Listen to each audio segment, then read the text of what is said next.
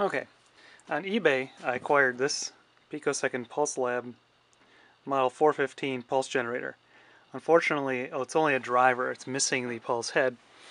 Talking to the manufacturer, they indicated to me that this generation is uses step recovery diodes, so hopefully the output is high enough to drive our step recovery diode. So I'm going to open this thing up and see what's inside first before I power it up.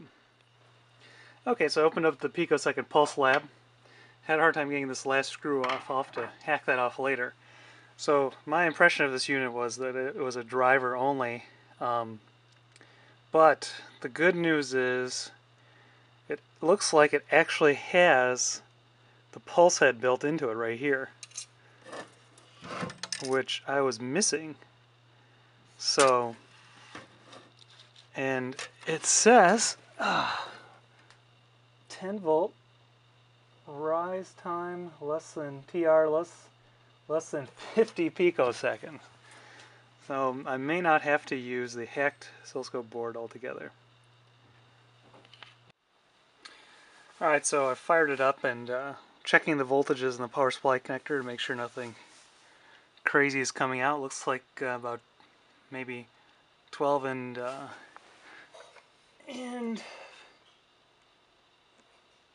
15, and of course ground. Alright, seems reasonable. The power supply is running just fine, so I'll hook up the board and then we'll look at the pulse output on the high-speed scope over here, see if it's functioning.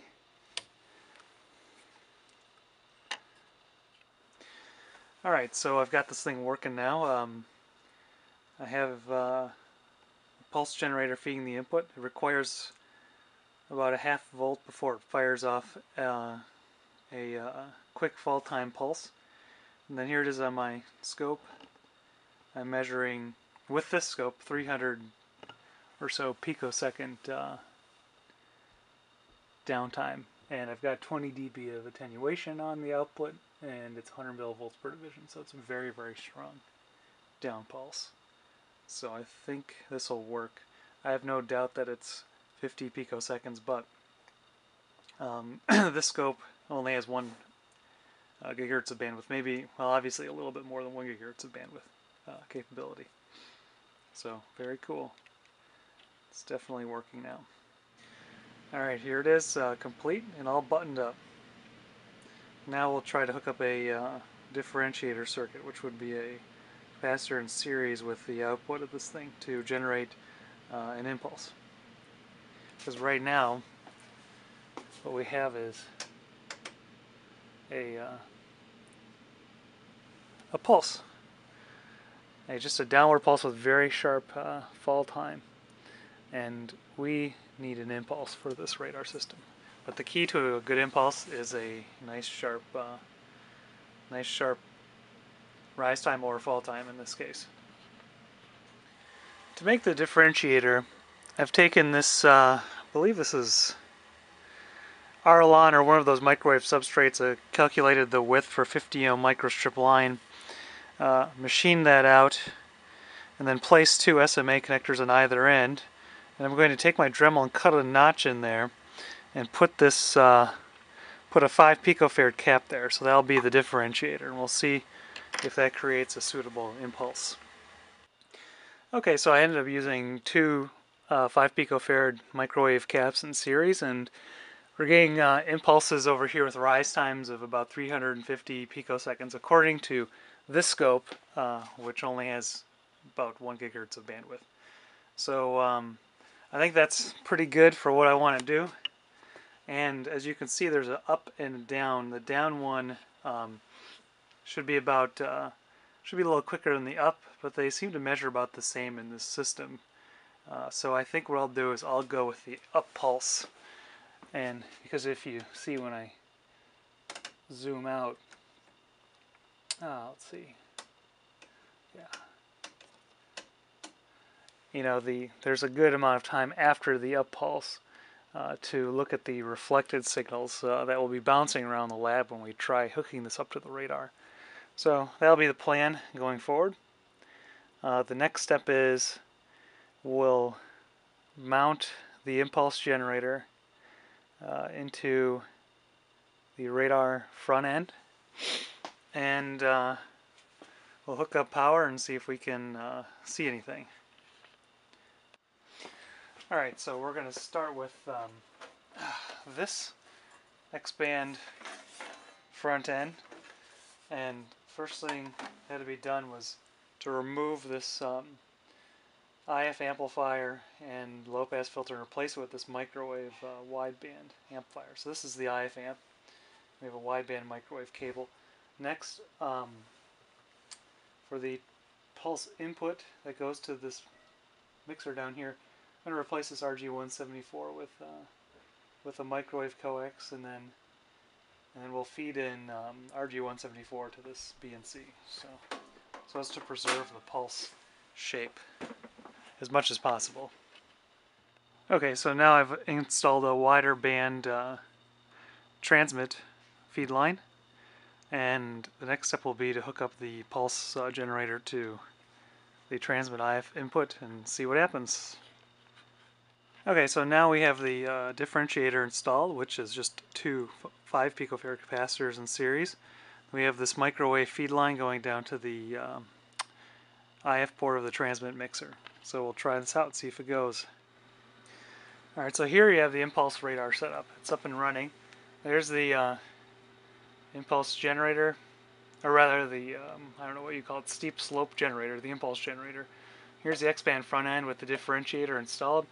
This pulse generator is triggering this guy, and then he fires once he sees more than 500 millivolts, and the output goes to here, and then converted up to X-band. The LO, down here you see the power control rack and everything for the X-band front end. At the very bottom is the LO, set to 10 gigahertz. And then over here, see if I can zoom in.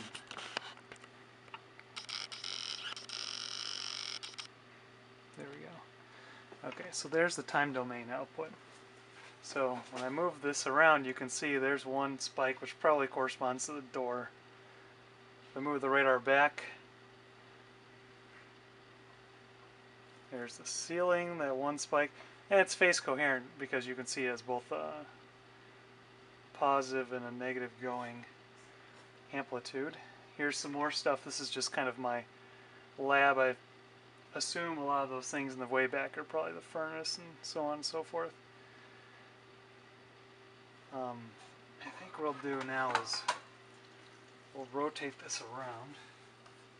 With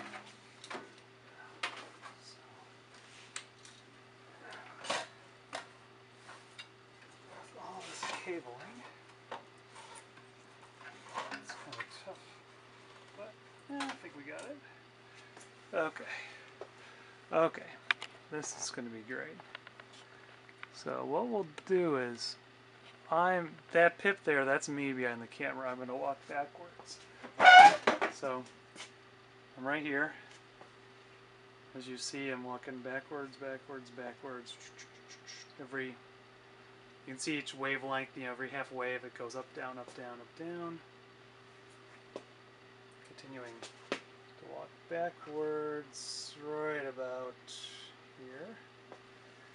Oops, running into some stuff. There I am. Still walking backwards. Maybe if I held a big piece of metal or something might be a little more obvious. Let's see if we can get a little more distance on this thing. Alright. Let's grab. There. See? Look, there I am. I'm getting closer, closer, closer. Further, further, further.